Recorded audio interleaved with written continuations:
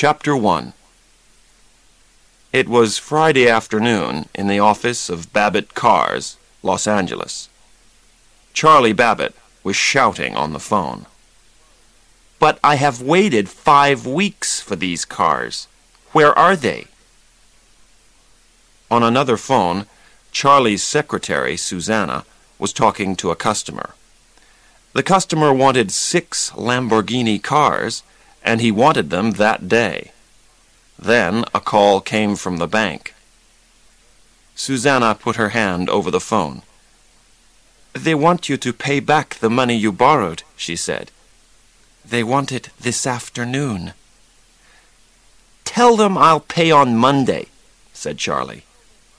Then he spoke into his own phone. "You can have the cars on Monday, sir." "Yes, I'm sure." "Thank you, sir." Charlie put the phone down and smiled for the first time in a week. Monday. And this was only Friday. He had the weekend to think of something to save his business. He looked over at Susanna, his Italian secretary. She was his girl, and she was so beautiful. Charlie loved every part of her little body, her big black eyes, her long brown hair. "Are you ready for our weekend in Palm Springs?" Susanna looked surprised. "We're still going?"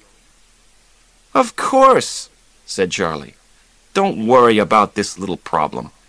I'm going to make $80,000 from those cars." He smiled his best smile. "Not bad for 2 or 3 phone calls."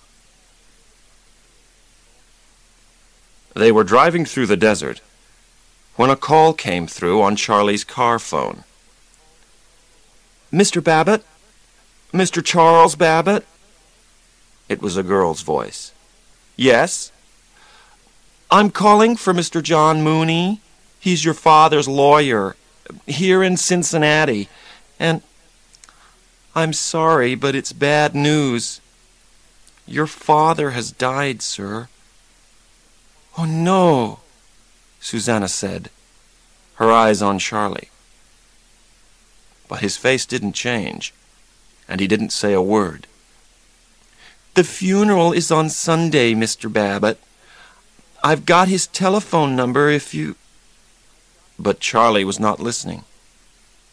He just continued to look at the road in front of them.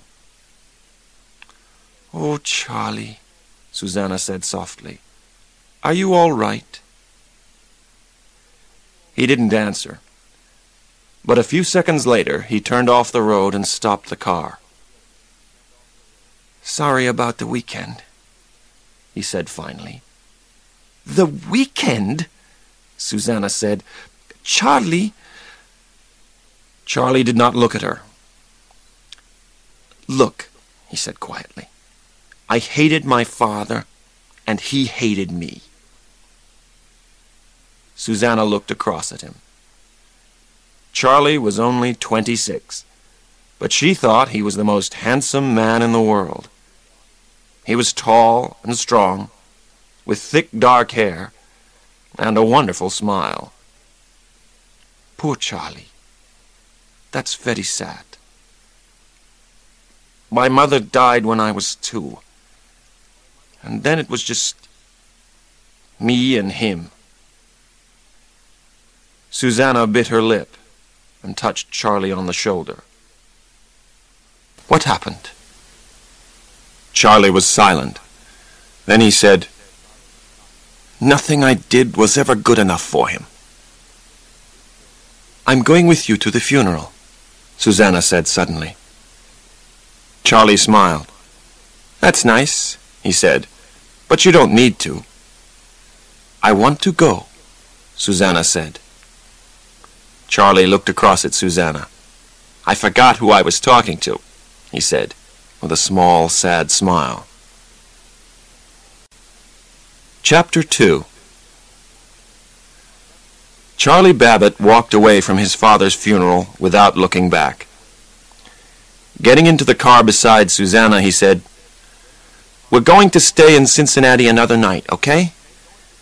there's something I have to do before we go." Charlie started the car. "Where are we going now?" Susanna asked. "East Walnut Hills." Walnut Hills is the richest part of Cincinnati. All the houses are big and very expensive. Charlie parked the car in front of one of the largest, most expensive houses in Walnut Hills, Sanford Babbitt's house. "This is my father's place," he said. Susanna got out of the car. "Is this where you lived when you were a boy?" she asked, her eyes wide, full of questions. "Yeah, but I left when I was 16, Charlie said. He picked up the suitcases and carried them towards the house. "I had no idea you came from all this," Susanna said. This was a Charlie Babbitt that she didn't know. But Charlie wasn't listening. He put the suitcases down and walked towards a car that was in front of the garage. It was a 1949 Buick Roadmaster. It was light blue, and everything about it was perfect. "I've always known this car," Charlie said in a quiet voice, "but I only drove it once." Near the garage was a flower garden with some wonderful roses. "Someone must water those roses," said Susanna, who loved flowers. "They're all dying."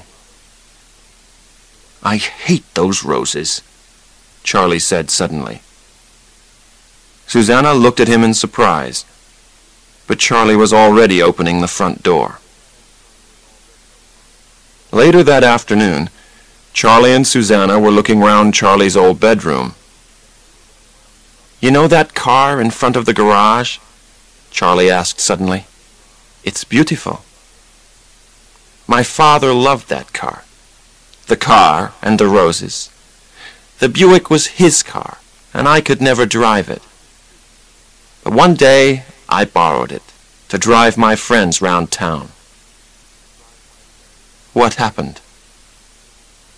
"My father telephoned the police. He knew I had the car, but he telephoned the police and said, 'Someone has stolen my car.' The police stopped us and took us to the police station." Charlie's face was angry now. "My friend's parents came for them after an hour. My father left me there for 2 days. 2 days, Susanna said. And you were only 16. Poor Charlie. But now Charlie was picking up an old coat from a box in the corner of the room. "Is that yours, Charlie?" Susanna asked. Charlie didn't answer. He was looking carefully at the little coat.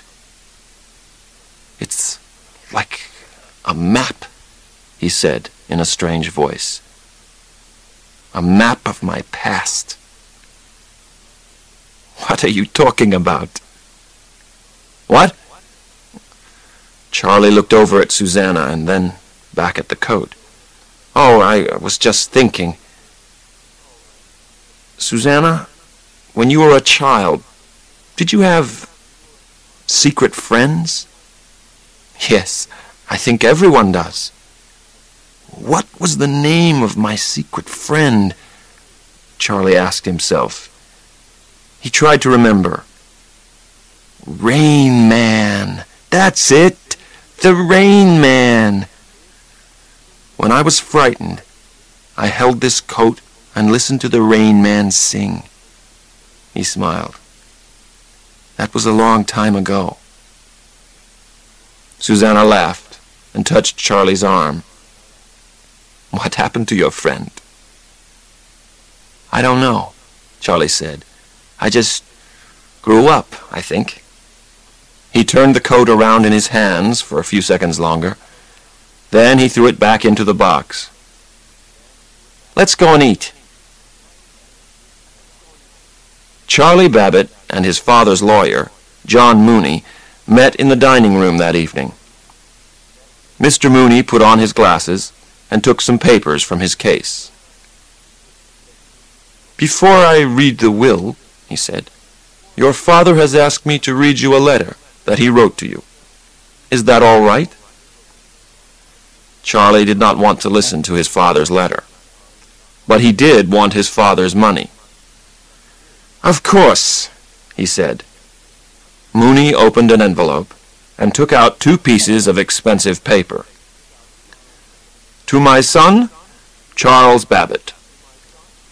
Dear Charles," the lawyer began, "today is my 70th birthday. I am an old man, but I well remember the day that we brought you home from the hospital. You were the perfect child."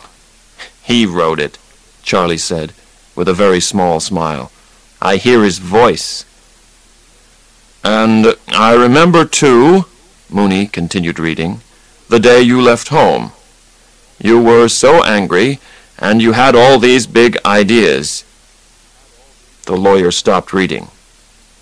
He looked up at Charlie, but there was no change in the young man's expression. Mooney did not look up from the letter again. "You did not write, or telephone, or come back into my life in any way. For all these years I have not had a son. But I want for you now what I always wanted for you. I want you to have the best life possible." John Mooney stopped reading and put the letter back into its envelope. The old lawyer seemed sad. Charlie did not say anything. He just sat there waiting for Mooney to read the will. Now Mooney picked up the will. Without looking at Charlie, he began to read. "To Charles Sanford Babbitt, I give my 1949 Buick. I also give him my roses." Charlie moved anxiously in his chair. He did not like what he was hearing. "I am leaving my home and all my money to someone who is very important to me. Because this person cannot use the money, a friend will look after the money for him." Mooney stopped reading and looked up. "I don't understand," Charlie said.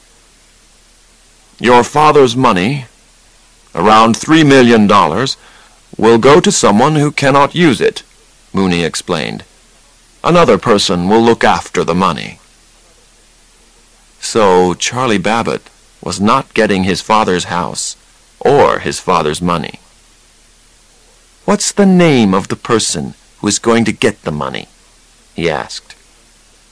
John Mooney put the will back into his bag. "The will says that I cannot tell you." Charlie was beginning to get angry. "Who is this person who's going to look after the money?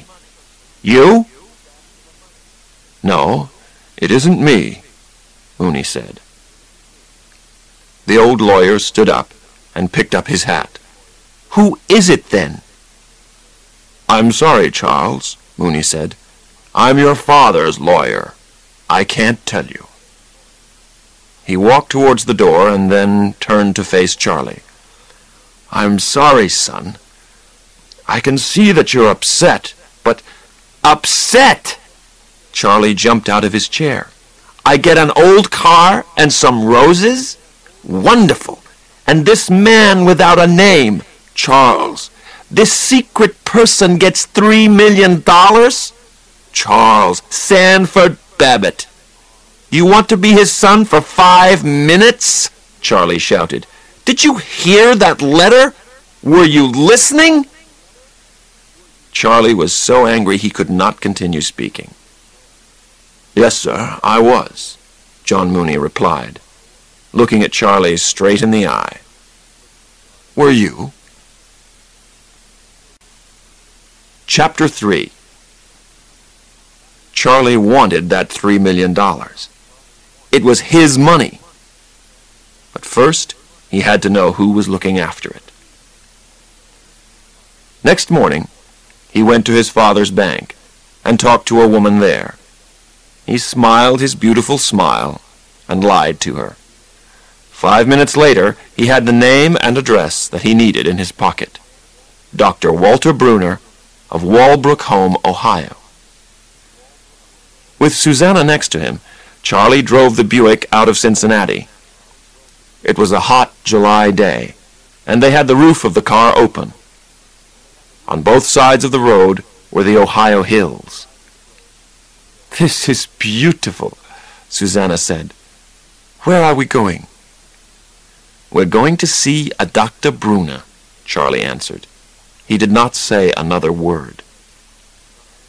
20 minutes later, Charlie slowed the car down and turned to the left. The new road was very narrow. On both sides there were big trees. "This is the place," he said. "Walbrook Home." "But why have we come here, Charlie?" Susanna asked. "It's something about my father's will," Charlie said. "It won't take long." On the way up to the house, they saw a strange man.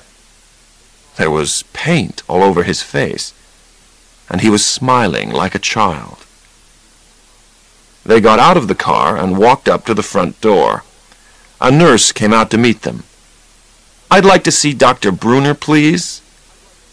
The nurse took them into a comfortable waiting room. "Could you wait here, please?" The nurse left the room. Charlie jumped up and went through a door into another room. "Charlie," Susanna called, "where are you going?" She followed him into the other room, where a group of people were watching television. Others sat at tables, playing with children's games. 2 nurses in white coats sat at the back of the room. Nobody spoke. "I don't like being here, Charlie," Susanna said. "It isn't right. Let's go back to the waiting room." Dr. Bruner was a big man. He was about 56, with gray hair and a calm face. "Could you please tell me the name of the person who will get my father's money?" Charlie asked politely. "I'm sorry, I cannot tell you that."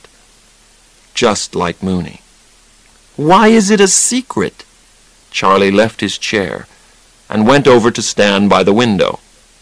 "Is this person an old girlfriend of Dad's?" From the window, Charlie could see the old Buick.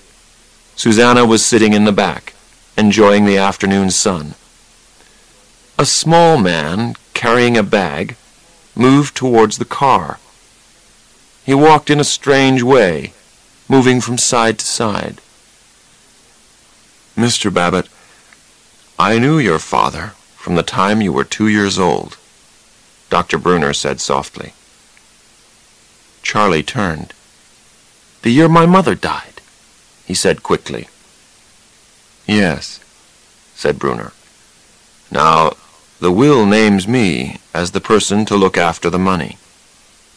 But this hospital and I get none of that money. I am doing this for your father."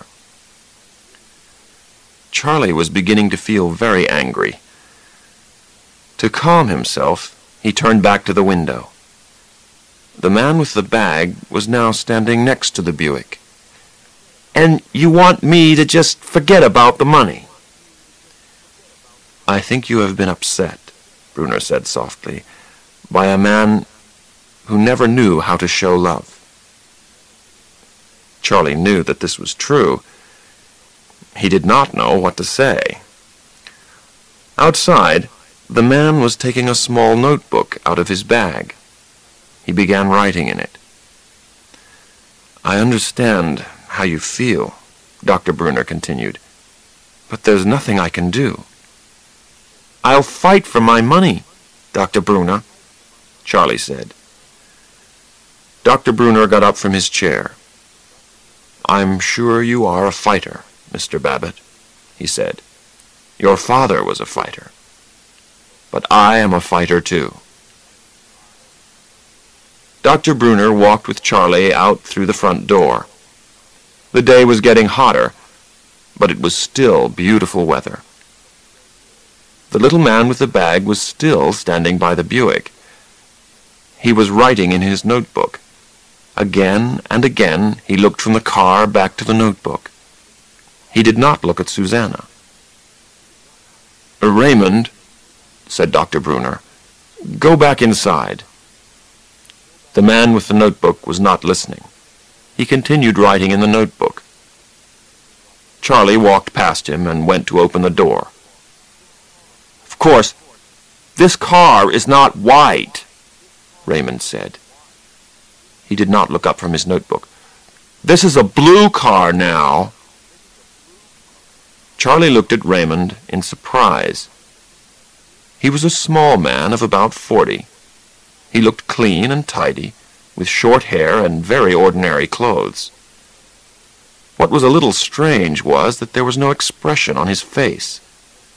There was no light in his small black eyes, and no movement in his mouth. It was a face that was neither happy nor sad. Smiling, Charlie turned to Susanna. "You know," he said slowly, "this car was white. My dad painted it blue when I was very little. And, Raymond continued quickly to himself, it cost an arm and a leg." The smile left Charlie's face. "That's what my father often said. An arm and a leg. How does this man know that?" he asked. Charlie looked at the man called Raymond. Raymond looked up for a second. Then he looked at his notebook again. "You come with me, Raymond," Dr. Brunner said. "These people have to go." But Charlie was moving closer to Raymond. "Do you know this car?" he asked. A frightened expression came across Raymond's face. He looked at Dr. Brunner for help. "I don't know," he muttered. "Yes, you do know this car," Charlie said angrily. "Why do you know?" "That's enough, Mr. Babbitt," Dr. Brunner said. "You're upsetting him. You're—" "Charlie, please," Susanna said. Now Raymond looked from Susanna to Dr. Brunner. He began writing in his notebook and muttering to himself. "Babbitt, Charlie. Charlie Babbitt. Charlie Babbitt, 1961, Beechcrest Avenue." Charlie was astonished. "How do you know that address?" he asked. Dr. Brunner spoke quietly. "Because he's your brother," he said. "But I don't have a brother," the astonished Charlie said. "I never had a brother." Chapter 4. Charlie and Dr. Brunner walked through the flower garden and talked together. Susanna sat with Raymond, who was still writing in his notebook. "What can I tell you?" the doctor asked. Where to begin? "What does he write in that notebook?" "He writes down things that he thinks are dangerous. Things like bad weather reports." "Why does he do that?" "I think he writes dangerous things down to try and hide them. Raymond sees danger everywhere. Any change frightens him. That is why he always does things in the same way every day." "What do you mean?" "Raymond always eats the same way, sleeps the same way, talks the same way. Everything." "But he's a person, your brother. In some ways, a very intelligent person." Dr. Brunner looked at Charlie for a second or two. Then he continued. "Raymond cannot have relationships with other people, and he cannot see the relationship between things. He talks to you, but he also talks to the car and the television. Everything is the same to him. Doctors call this sort of person autistic." Charlie thought about this. It was difficult to understand. "And the most important thing is that Raymond can't feel," He cannot be happy or sad in the way that we are happy or sad. Dr. Brunner stopped speaking and looked at Charlie. Charlie was biting his lip and looking over at his brother. "What Raymond did with you today, that was very good," Dr. Brunner said softly. "Very good for a stranger." Charlie shook his head and laughed. "The world is strange," he said. $3 million. What's he going to spend it on?" It was late afternoon. Charlie was walking with Raymond. Susanna waited in the car. She thought that Charlie was saying goodbye to his new brother. Charlie walked quickly towards the Buick. Raymond walked next to him. "This is Daddy's car," Raymond said. "It was white, but now this is a blue car." Charlie got into the Buick. "Get in, Raymond," he said. Raymond got into the car. "Charlie, wait a minute," Susanna said. "Where are we taking him?"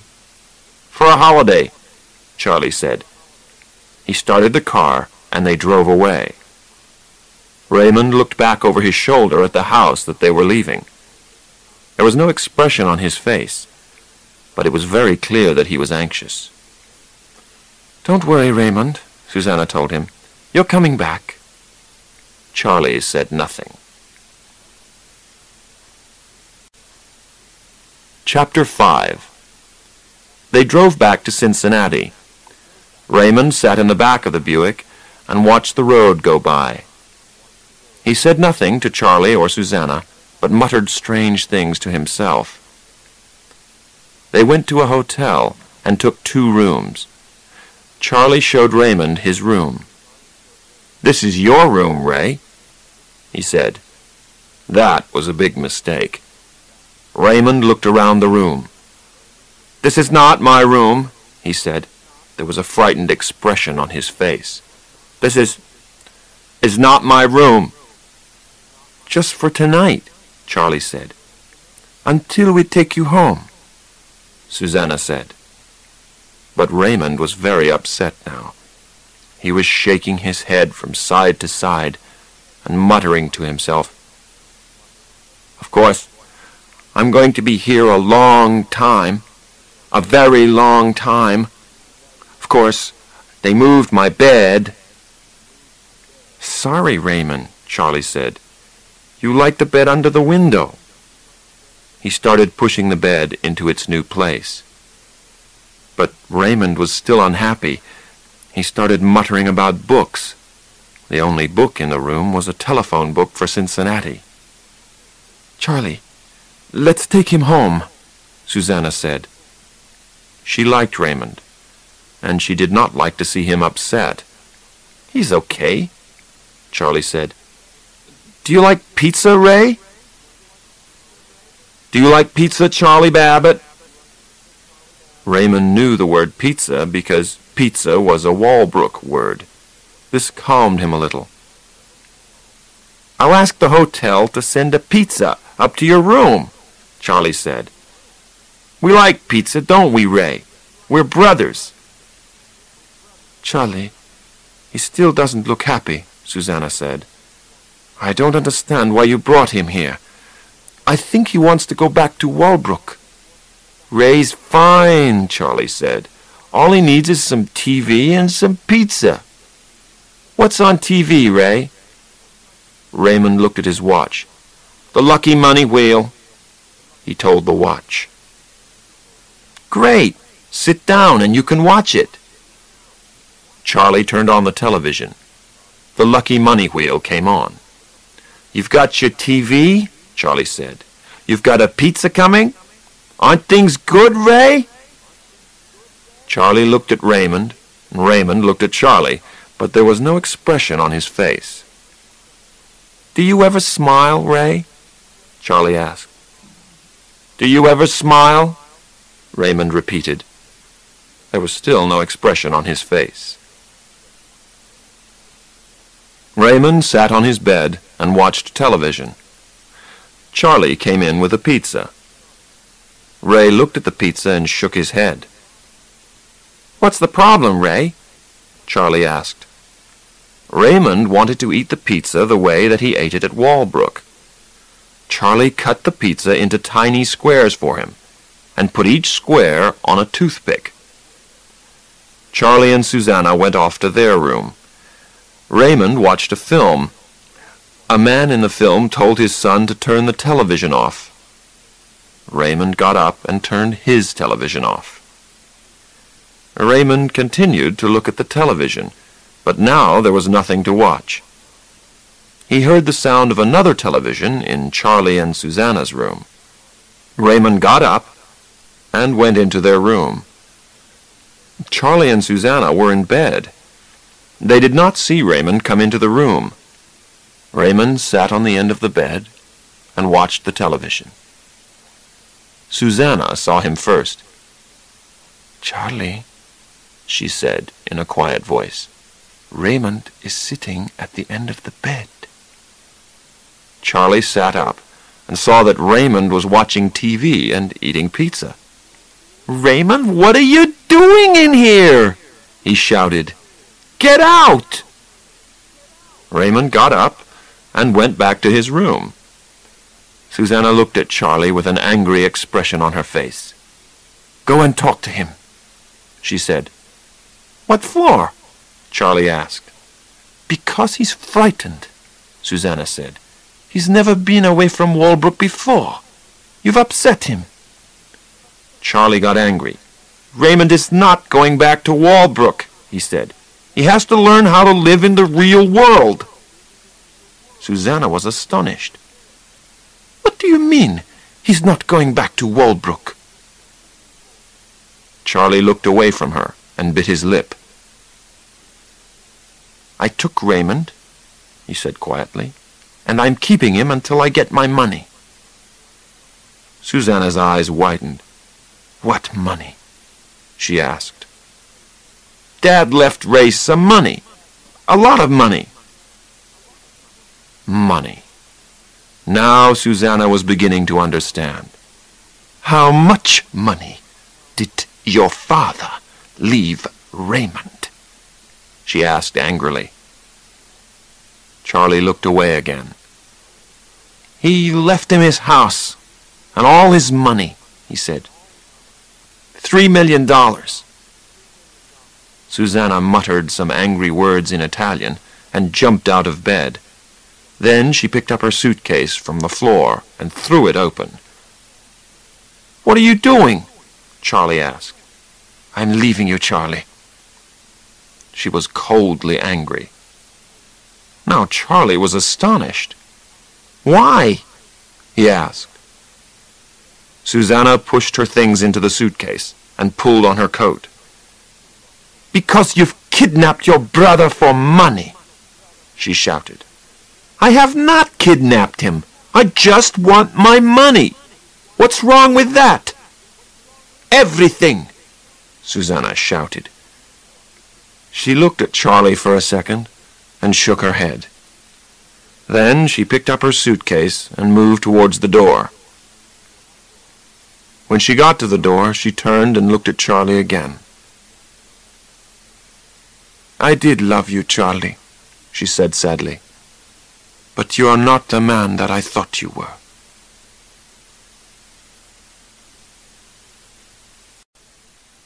Chapter 6. The next morning, Charlie took Raymond to have breakfast in a cheap restaurant near their hotel. A pretty waitress came to their table. "Good morning," she said. Raymond read the girl's name on the front of her dress. "Sally Dibbs," he said suddenly. 460192. Sally Dibbs was astonished. "How do you know my telephone number?" she asked. Charlie was also astonished. He looked at Sally and then at Raymond. "How do you know her number, Raymond?" he asked. "A telephone book," Raymond muttered. "In the hotel. A telephone book." "You read the telephone book?" Charlie said. He turned to the waitress and laughed. He remembers things," he said. Then he asked Raymond what he wanted for breakfast. "This is Tuesday," Raymond said. "Breakfast is coffee and cakes." "That's fine," Charlie said to the waitress. "We'll have coffee and cakes." The waitress went to get the food. Suddenly, an anxious expression came across Raymond's face. "Where are the toothpicks?" he asked. "We don't need toothpicks for cakes," Charlie said.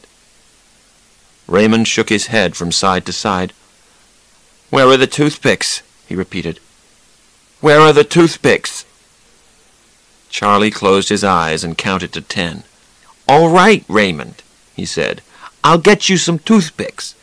But I'm also going to make a phone call. I want you to wait for me here." Charlie was on the phone. "Dr. Bruner, this is Charlie Babbitt." Dr. Bruner was silent for a second. Then he asked calmly, "Where are you, son?" "That's not important," Charlie said. "What is important is who I'm with." "You have to bring Raymond back, Mr. Babbitt," the doctor said. "Yes, I will," Charlie said. "When I get my $1.5 million, sir. All I want is my half of the money." "I can't do that, Mr. Babbitt. You know I can't." Charlie turned to watch Raymond. He wasn't at their table. Then he saw him. Raymond was looking all round the restaurant. He still did not have his toothpicks. "Bring him back, Mr. Babbitt," Dr. Bruner repeated. "Bring him back now." "I have not kidnapped him," Charlie said. This was something which worried him. Was Susanna right?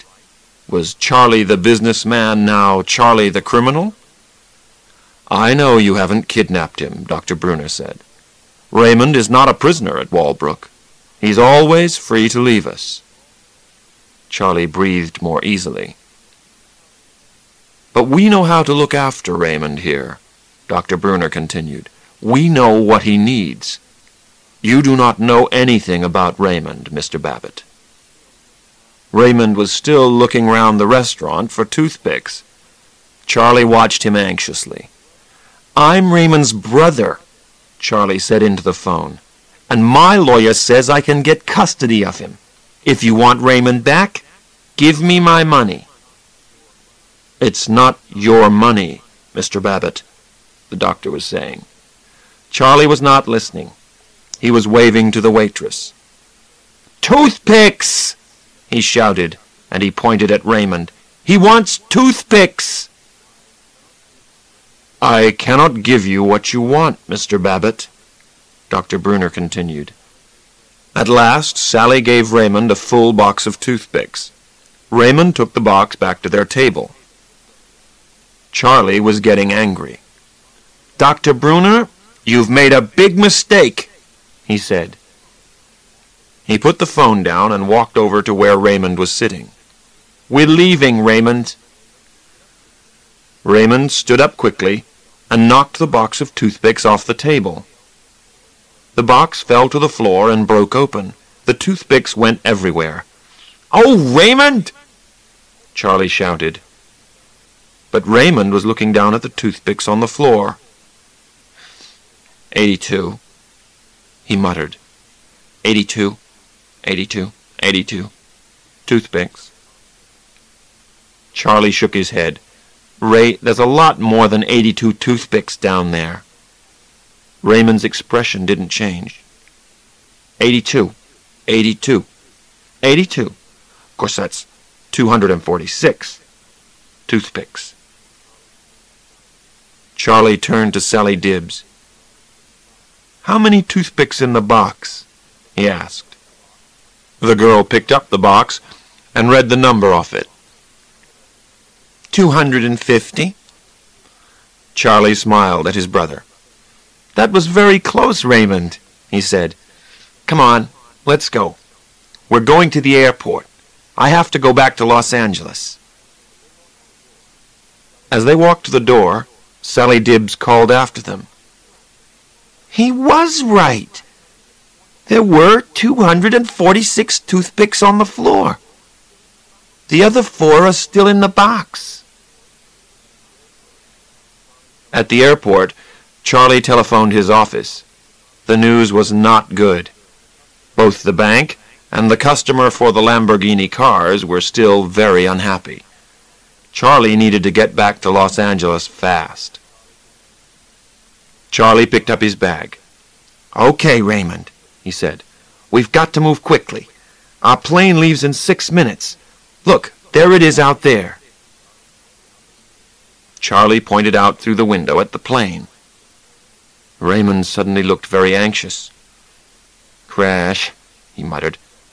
"That plane crashed in August 16th, 1987. 156 people were... They were all..." "That was a different plane, Ray," Charlie said. "This is a beautiful plane. This one is safe." "Crash," Raymond muttered. "Crash and burn."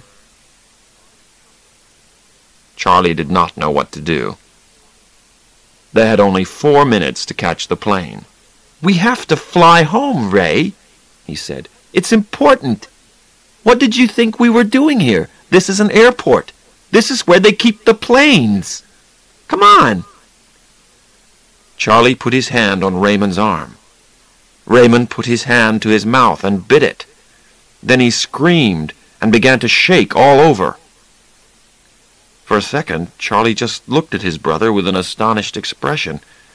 Then he saw that he had to calm Raymond down. "It's okay, Raymond," he said quickly. "It's okay. We'll drive to Los Angeles. It will take 3 days, but we'll drive. No planes." Raymond stopped screaming. His body stopped shaking, and slowly the anxious expression left his face. "I'm sorry, Raymond," Charlie said softly. "I'm sorry I upset you." Charlie turned and began walking out of the airport. A second later, Raymond followed him. Chapter 7. Charlie drove all through the night. He felt tired and anxious. He needed to get back to Los Angeles fast to try and save his business. He was losing time that he did not have. The next evening they stopped at a hotel. Their room had a small bathroom. Charlie went in to have a bath. Raymond was cleaning his teeth, and his mouth was full of toothpaste. "Don't use so much toothpaste, Ray," Charlie said. But Raymond continued cleaning his teeth. Toothpaste came out of his mouth and dropped onto his shirt. "Will you stop that, Ray?" Charlie said. Raymond did not stop. "You like it, Charlie Babbitt," he muttered. Charlie shook his head. "No, I do not like it," he shouted.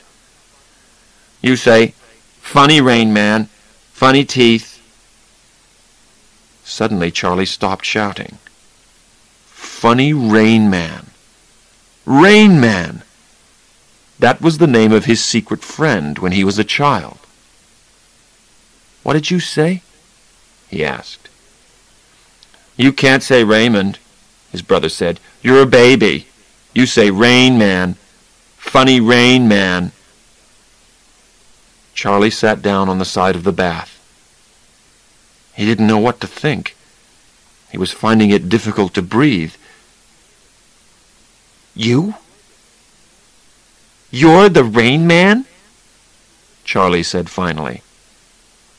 Raymond put his hand in his pocket and pulled out an envelope. He opened the envelope and carefully took out a small photograph. Charlie took the photograph and looked at it.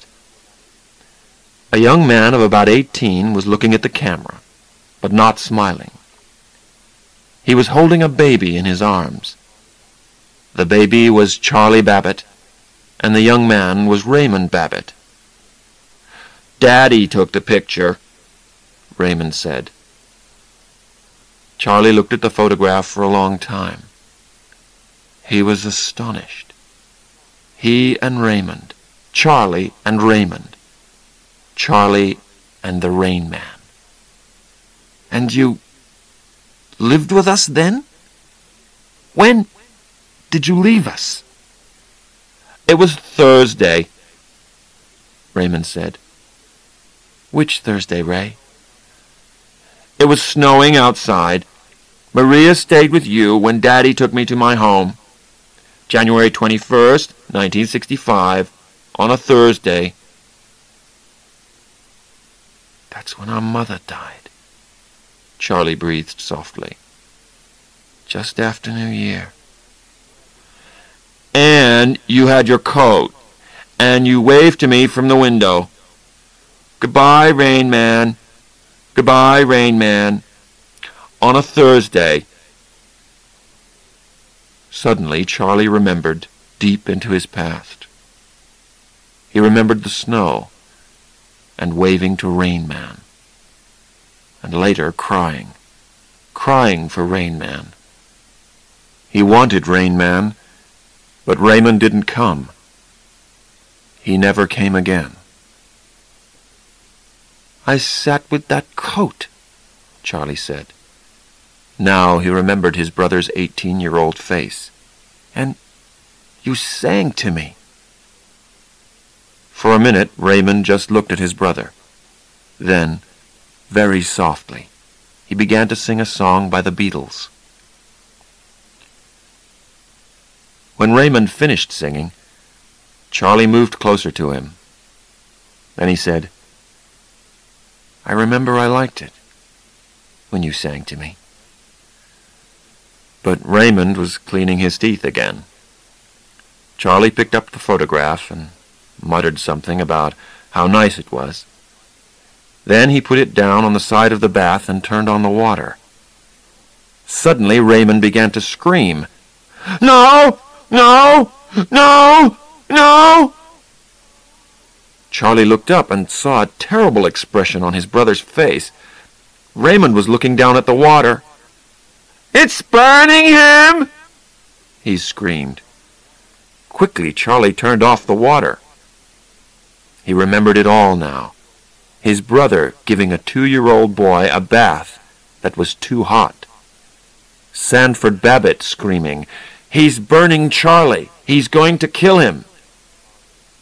That was why his father sent Raymond to Walbrook. That was the end of the relationship between Charlie and Rain Man. And poor Raymond remembered it all. It's okay, Ray, Charlie said softly to his brother. It's okay, man. I didn't burn. I'm fine. It was late.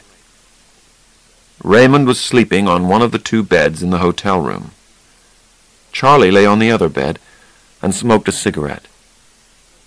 He felt very tired and very sad. He needed someone to love, someone who loved him. He needed Susanna.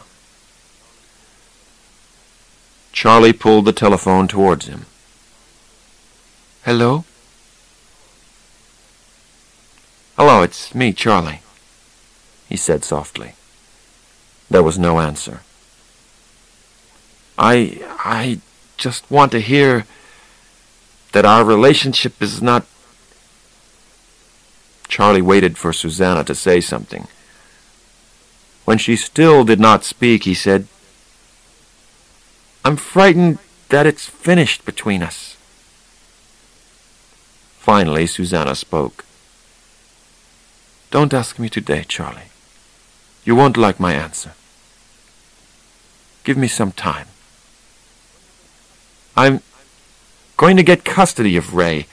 I've talked to my lawyer, and he says that it is possible. Firstly, I have to take Ray to see a special doctor in Los Angeles. Charlie, they won't give you custody of Ray, Susanna said. Dr. Bruna has looked after him for more than 20 years. You've known him for 4 days. She didn't understand. Nobody understood his relationship with Raymond. Can I phone you when I get back to Los Angeles? Susanna didn't say yes, but she didn't say no either. Chapter 8. The next morning, Charlie heard more bad news from the office. They were taking the Lamborghinis away, and Charlie had very little money left. He was paying for everything with his American Express card. Charlie and Ray sat together in the hotel restaurant. At the next table there was a group of 20 businessmen. They were finishing their meal and asked the waitress for the bill. Raymond looked over at the table. It was full of plates and cups and different bits of food. "Of course, that bill is $93.40, Raymond said. Charlie laughed. "How can you know that, Ray?" $93.40, Raymond repeated. The waitress returned with the bill. Charlie read over her shoulder. The bill was for $93.40. "How do you do it, Ray?" Charlie asked. "You can remember every number in a phone book. You can count 200 toothpicks in under a second. You're like a computer." "Today is Thursday," Raymond said. "Thursday is coffee and cakes. Same as Tuesday." Charlie looked at his brother. Suddenly, he had an idea. A really great idea to end all his money problems. "Raymond," he asked his brother, "have you ever played cards?" The next day, they arrived in Las Vegas. Charlie bought new suits for Raymond and himself. He also bought Raymond a television the size of a small clock. Then he showed his brother how to play cards. "Do you understand how to play now, Raymond?" "I count cards," said Raymond. "Yes, but you must never say that." They went into the Golden Casino at 4 o'clock in the afternoon. They sat down at one of the card tables. 5 hours later, they got up from the card table. Charlie was very, very tired, but very happy. He smiled at his brother. "Raymond, you have won us $90,000. Raymond did not look up from the television he now carried everywhere in his hand. $89,756, he said. And that was only in one visit. "You're going to make us rich, Ray," Charlie said. Raymond looked from his television to his watch. 8 minutes to bedtime, he said. 8 minutes. Charlie smiled. Raymond was still Raymond. "Ray, we're going to stay in the best room in the hotel here," he said. "Tomorrow we're going to come down and enjoy ourselves. Perhaps we'll find you a girl." Raymond was watching his television again. "A girl," he repeated. "Yes, why not?" But first, Charlie needed a hot bath and a good night's sleep. And he needed to talk to Susanna again. There was a knock on the door. Charlie opened it. "Susanna!" Charlie put his arms round the girl that he loved and kissed her. "Ray, Susanna's here." "How did you know we were here?" Charlie asked her. Susanna spoke softly. "They told me at the office," she said. "I'm sorry they took the cars away." "Oh, don't worry about that," Charlie said happily. "We have some news to tell you. Ray, tell Susanna what we've done." "We played cards," Raymond said. "I counted cards and we won money." "What?" Susanna asked. "It's a long story," Charlie said, pulling Susanna towards the bedroom. "We'll talk about it later." Raymond knocked on the bedroom door. "Come in," Charlie called. Raymond opened the door and stood there with his little television in his hand. 6 minutes until I find a girl to dance with," Raymond said. "You said 10 o'clock. A girl? Susanna asked. Charlie was getting out of bed. I taught him to dance. Now we're going to try to find him a girl to dance with. 5 minutes, Raymond said. They walked round the Golden Casino for an hour. It was very difficult to find a girl for Raymond to dance with. To other people, Raymond seemed strange. Charlie pointed to one of the tables. "This is where we played cards," he said. Suddenly, he felt a hand on his shoulder. He turned around to see 2 big men in suits. "Mr. Babbitt?" "Yes?" "The boss wants to see you, please," one of the men said. He did not smile, and Charlie guessed that there was a problem. Charlie turned to Susanna. "Can you take Raymond back to our hotel room?" "Of course," Susanna said. Susanna and Raymond took the lift back to their room. Raymond was watching a film with Fred Astaire and Ginger Rogers on his little TV. In the lift, Susanna looked at Raymond and felt sad for him. "Raymond, have you ever danced with a girl before?" she asked. "I've danced with Charlie Babbitt," Raymond said. "One time, with Charlie Babbitt." He did not look up from his TV. The music from the dancing below came into the lift. "I like this music," Susanna said softly. "Do you want to dance with me, Raymond?" Susanna stopped the lift between 2 floors. She moved closer to Raymond and took his hand in hers. They started to dance inside the lift. Raymond watched his television over Susanna's shoulder. The song came to an end. Susanna started the lift again. "The other girls have missed a beautiful dance," she said. Later, Charlie came up to the room. He looked very tired. "We have to leave here tomorrow," he said. "They won't let us play cards here again." "Why not?" Susanna asked. "Because we won," said Charlie. "And they don't like people winning.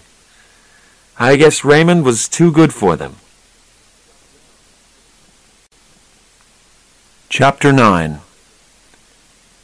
They left Las Vegas the next morning and drove back to Los Angeles. Susanna sat next to Charlie in the front of the Buick. Raymond sat in the back of the car and watched another film on his TV. Sometimes he looked out at the desert they were driving through. Once Raymond drove the car for a few minutes. The road was empty, so there was no danger. "I'm a very good driver," Raymond said. Susanna got out at her flat in Santa Monica. Charlie and Raymond drove on to Charlie's house in Los Angeles. There was a letter waiting for Charlie. It was from Dr. Bruner. "I'm staying here in Los Angeles, at the Hotel California," the letter said. "Please, come and see me. I think we need to talk." That night, Charlie went to see Dr. Bruner at his hotel. "Mr. Babbitt, I want to stop playing games," Dr. Bruner said. "My lawyer is talking to your lawyer. He is explaining to him the facts. Raymond will see a special doctor on Friday. This doctor will decide who gets custody of Raymond, and you are going to lose." "I think that is for the doctor to decide," Charlie said. "But I have helped Raymond more in 1 week than you have in 20 years. "You think you have helped Raymond," Dr. Bruner said. "But Raymond is still autistic. He will always be autistic. Neither you nor I can change that fact." Charlie turned to go. "I'll see you on Friday, Dr. Bruner." "Don't you understand, Charlie? Dr. Bruner called. "Even if they give you custody of Raymond, you will not get your father's money. I don't have to pay you anything." "Goodbye, Dr. Bruner," Charlie said, walking away. Dr. Bruner called after him, "I'll give you $250,000 to have Raymond back now."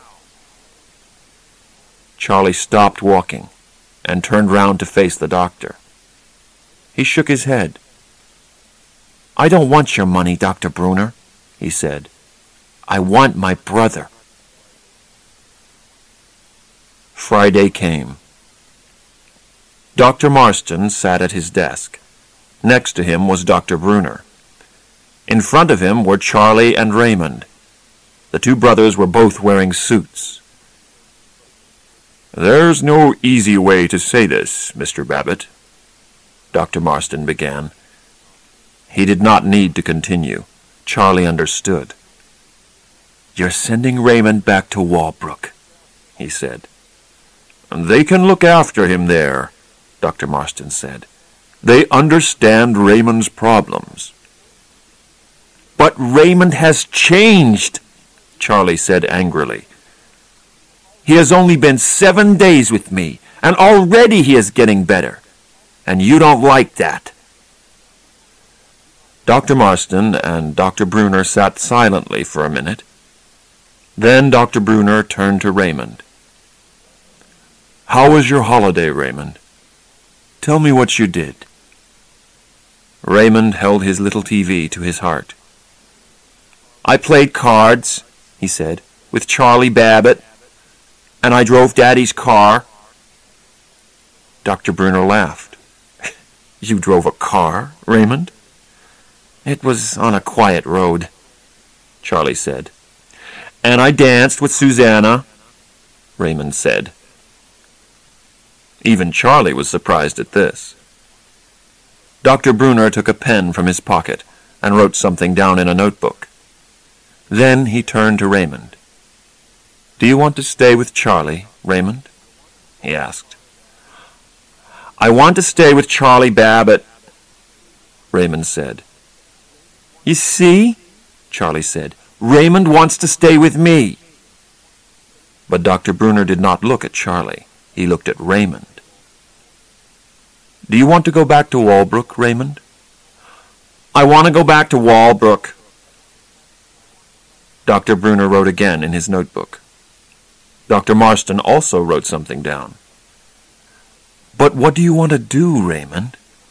Dr. Bruner asked again. "Do you want to stay with Charlie? Or do you want to go back to Walbrook?"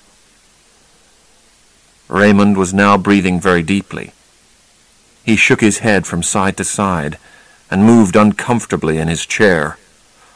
"Walbrook, Charlie Babbitt, Walbrook, Charlie Babbitt," he muttered. Charlie jumped out of his chair. "Stop asking him all these questions!" he shouted. "You're upsetting him!" Now Dr. Bruner looked at Charlie. "I'm showing you that Raymond is still autistic, Charlie," he said calmly. Charlie sat down and put his head in his hands. He saw that they would never give him custody of Raymond. Perhaps they were right. Perhaps they did know how to look after Raymond at Walbrook. But Charlie gave Raymond something they could not give him at Walbrook. Charlie gave Raymond love. And Raymond, in his way, gave Charlie love. All Charlie wanted was the best for Raymond. Charlie wasn't the loser. Raymond was the winner. "Ray, they want you to go back to Walbrook," Charlie said slowly to his brother. He looked up at the two doctors. "Can I visit him?" Dr. Marston turned to Dr. Bruner for an answer. "Of course," Dr. Bruner answered. "We would like you to." Raymond took out his photograph.